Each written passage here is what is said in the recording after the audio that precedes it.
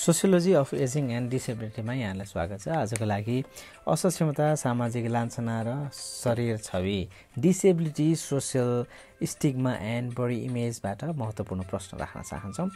Body image in people with physical disability is an important area of investigation which has received the little attention in the research literature. Assess this statement with example.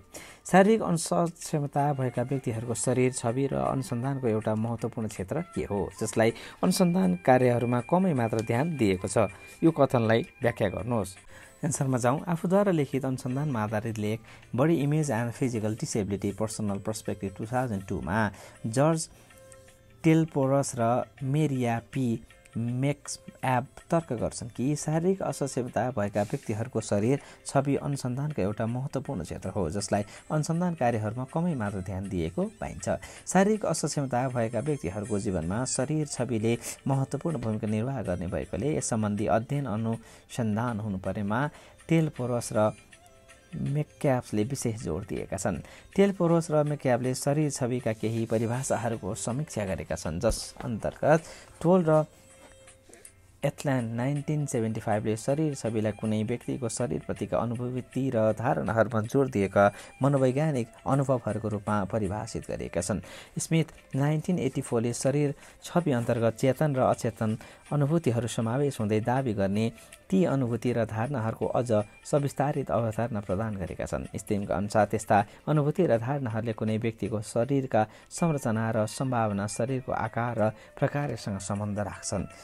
Slate 1994 द्वारा दिएको शरीर छविको परिभाषामा शरीरको ढाँचा, आकार र स्वरूपको मानसिक प्रतिबिम्ब mental representation of body shape, size and form समावेश छन् जुन थुप्रै ऐतिहासिक, सांस्कृतिक, सामाजिक, व्यक्तिगत र जैविक तत्त्वहरूबाट प्रभावित हुन्छ। यस प्रकार निष्कर्षमा वर्तमानका अध्ययनहरूबाट शरीर छविलाई व्यक्तिका शरीरको स्वरूप, प्रकार, रूप, रचना र चाहनाहरूसँग सम्बन्धित कुनै अर्को व्यक्तिले मनोवैज्ञानिक अनुभूति र धारणाको रूपमा परिभाषित गर्न सक्छन्।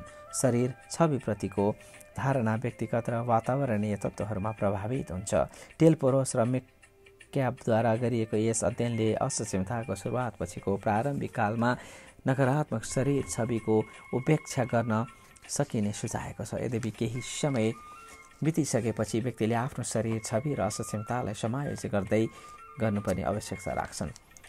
यस्तो अपेक्षा खेल, परिवार, वृत्ति, विकास वा शिक्षा जस्ता व्यक्तिगत उपलब्धिका केही पक्षहरूमा व्यक्तिले जोड दिने अवस्थामा अझ बढी सहज ढङ्गबाट हेरिन्छ। यसका अतिरिक्त शरीर असक्षम व्यक्तिहरूको सकारात्मक छविको विकासका लागि ध्यान दिनुपर्ने महत्त्वपूर्ण तत्त्व र शरीरका सकारात्मक पक्षहरूबीच जोड दिनु क्षीणतालाई शारीरिक अपूर्णताको केवल एउटा मात्र सङ्केतका रूपमा ग्रहण गर्नु हो। यस्तो अपूर्णतासँग हामी जोड्न सक्छौँ, तर यस परिकल्पनाको शुद्धता र वास्तविकताका लागि थप अनुसन्धान चाहिँ गरिनु आवश्यक छ। अर्को सम्भावित प्रश्न, सामाजिक लान्छना अनुसन्धानकर्ताका थुप्रै प्रमुख मुद्दाहरू सामाजिक लान्छना अवधारणाको परिभाषादेखि लिएर प्रभावित व्यक्तिको जीवनसम्म को समाजका लागि सामाजिक लान्छना अवधारणाको उपादेयता रहन्छ? लिङ्क र फेलान 2001 को अनुसार छलफल गर्नुहोस्। The stigma concept has implication or understanding several core issues of stigma research, ranging from the definition of the concept to the lives of person affected by it. Discuss with appropriate example by link, reference, link and Phelan 2001. Answer. ब्रसी link र जोसे fallen अमेरिकाको Colombia विश्वविद्यालय र New York राज्य मनोपचार संस्थामा कार्यरत समाजशास्त्रका प्राध्यापक हुन्। यिनले आफ्नो प्राज्ञिक लेख कन्सेप्टलाइजिङ स्टिग्मा 2001 मा तर्क गरेका छन् कि सामाजिक लान्छना अन्तर्गत थुप्रै मुख्य मुद्दाहरूको बुझाइका लागि सामाजिक लान्छना अवधारणाको महत्त्वपूर्ण उपादेयता रहन्छ। यी उपादेयताहरू अन्तर्गत सामाजिक लान्छनाको परिभाषा, सामाजिक लान्छनाको परिभाषामा भिन्नताहरू, व्यक्तिमा सामाजिक लान्छनाको प्रभावस्वरूप उत्पन्न हुने परिणामहरू र सामाजिक लान्छनाकृत व्यक्तिको छवि समावेश हुन्छन्। यी सम्पूर्ण उपादेयताहरूबारे संक्षेपमा छलफल गरिन्छ। त्यसमा हामीले केही पोइन्ट्सहरू बनाएका छौँ। केही पोइन्ट्सहरू 5 वटा छन्। पहिलो, सामाजिक लान्छनाको परिभाषा, डेफिनेसन। सामाजिक लान्छनाको उद्गमहरू, ओरिजिन्स। निष्क्रिय पीडित, विपरीत सक्रिय, चुनौतीदाता, passive victim versus active challenger. चौथोमा सामाजिक लान्छना परिणाम, द आउटकम्स अफ स्टिग्मा। र 5औँमा सामाजिक लान्छना प्रक्रियाको प्रभावको समझ understanding the influence of stigma processes. अर्को सम्भावित प्रश्न राख्न चाहन्छौँ, असक्षमताका जीव चिकित्सक र सामाजिक नमुनालाई उपयुक्त उदाहरणसहित आलोचना गर्नुहोस्। Critically examine the biomedical and social model of disability with appropriate examples. एन्सरमा असक्षमतालाई दुईवटा प्रमुख नमुनाहरूबाट व्याख्या गर्ने गरिन्छ। पहिलो जैव चिकित्सा नमुना र दोस्रो सामाजिक नमुना। जैव चिकित्सा नमुनाले असक्षमतालाई कुनै शारीरिक र मानसिक दोषका रूपमा चित्रण गर्छ तथा औषधि उपचार प्रक्रियाहरूद्वारा यसको निराकरण गर्न सकिने मान्यता राख्छ। सामाजिक नमुनाले असक्षमतालाई सामाजिक सांस्कृतिक अन्तर्क्रियाको कमी वा वातावरणीय समायोजनका समस्याका रूपमा व्याख्या गर्दछ तथा वातावरणलाई नै असक्षमताको उपज मान्दछ। यी दुवै नमुनाहरूलाई यहाँ उदाहरणसहित आलोचना परीक्षण गर्न सकिन्छ। पहिलोमा असक्षमताको जैव चिकित्सीय नमुना बायोमेडिकल मोडल अफ डिसेबिलिटी।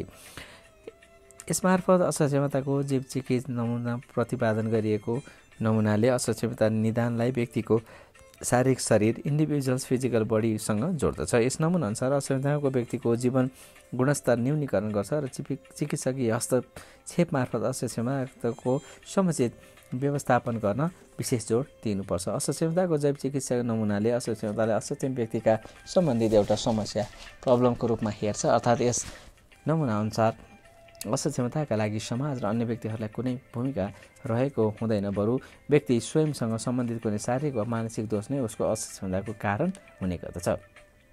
जैव चिकित्सा नमुनालाई असक्षमताको व्याख्या गर्ने एउटा परम्परागत नमुना मानिन्छ। यस नमुनाअनुसार अध्ययनमा विभिन्न चिकित्सा अवधिहरू भेरियस मेडिकल कन्डिसनसँग सम्बन्धित रहेको हुन्छ। असक्षमतालाई प्रभावित भएको एकल व्यक्तिसँग मात्र सम्बन्धित समस्याको रूपमा हेरिन्छ।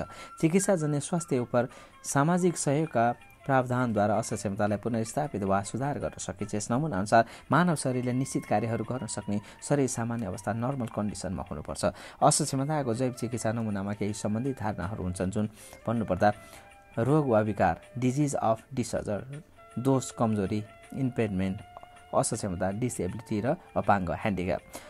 यसअनुसार एकैपल्ट कुनै पनि रोग वा विकारबाट ग्रसित भइसकेपछि मनोवैज्ञानिक, मनोशारीरिक र शरीर रचनात्मक सामान्यतया नर्मालिटी गुमाउन पुग्दछ। उसको असक्षमताका कारण अपेक्षित मानव क्रियाकलाप सम्पादन गर्ने क्षमता सीमित हुन पुग्छ भने कतिपय अवस्थामा उसका अपेक्षित क्रियाकलापहरू पूर्ण रूपमा अनुपस्थिति समेत हुन सक्दछन्।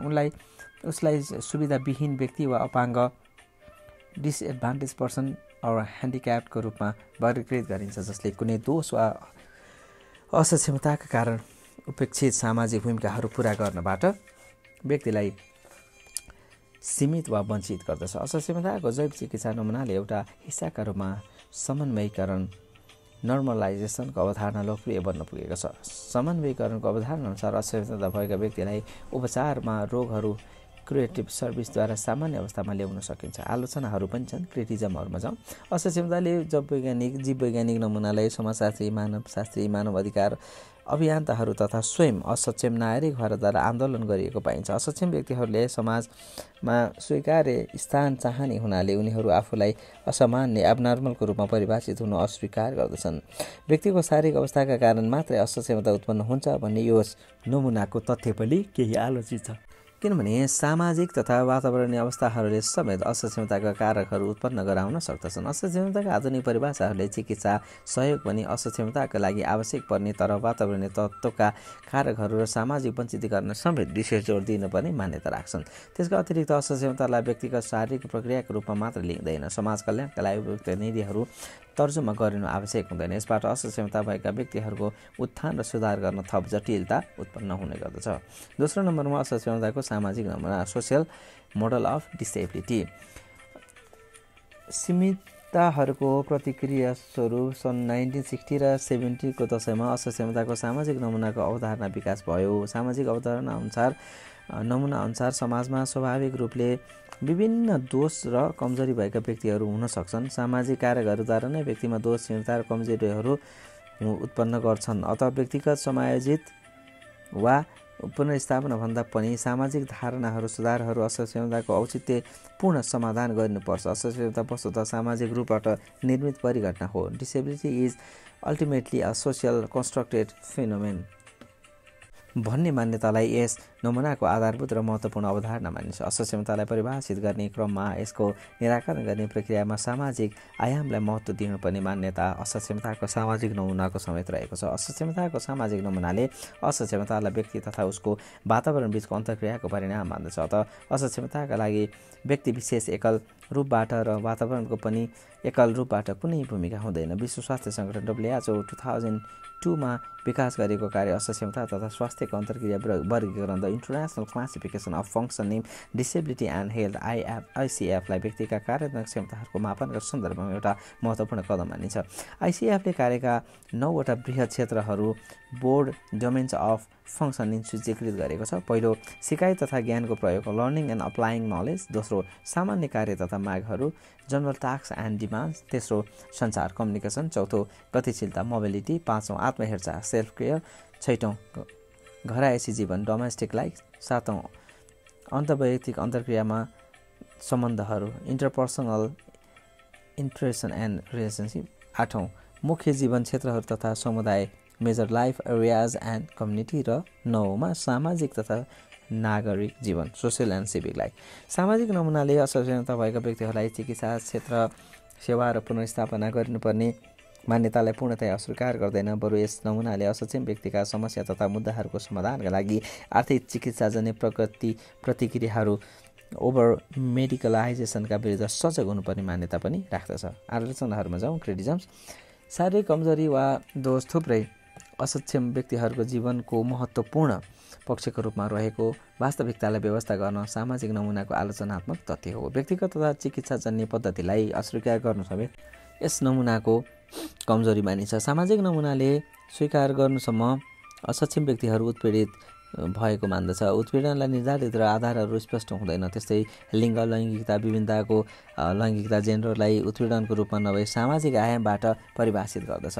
नारीवादीहरू दाबी गर्छन् कि लैङ्गिक सम्बन्धहरू अन्तर्गत उत्पीडन समावेश हुन्छन्, तर लैङ्गिक सम्बन्धलाई उत्पीडनको रूपमा भने परिभाषित गरिँदैन। यद्यपि सामाजिक नमुनाले असक्षमतालाई उत्पीडनका रूपमा परिभाषित गर्छ। अर्को शब्दमा खास परिस्थिति अन्तर्गत असक्षम व्यक्तिहरू उत्पीडनमा परेका हुन्छन्। उत्पीडनमा नपरेका असक्षम व्यक्तिहरू पहिचान गर्नु अनुसन्धानकर्ताका लागि असम्भव जस्तै हुने गर्दछन्।